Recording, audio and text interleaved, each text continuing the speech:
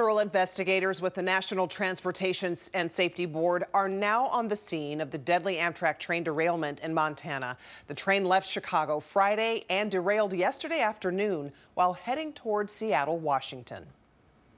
Oh my God, it's on its side. Tonight, passengers describe the terrifying moments the westbound Empire Builder en route from Chicago to Seattle derailed. I went on down onto the floor and braced myself with my legs under the seat in front of me and covered my head with my arms. Daniel Hutchinson and his son, both military veterans, jumping into action to help those in need. There was some luggage down on the ground on the bottom level.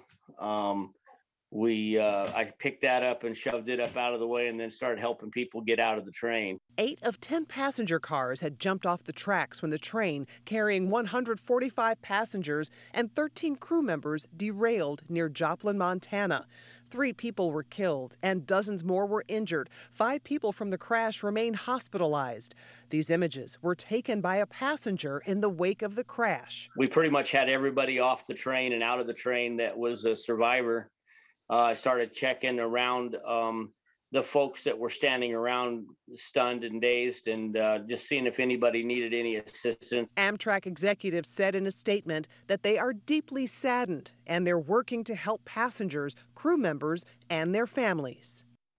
Amtrak CEO went on to say that the NTSB will identify the cause or causes of the accident, and Amtrak commits to taking appropriate actions to prevent a similar accident in the future.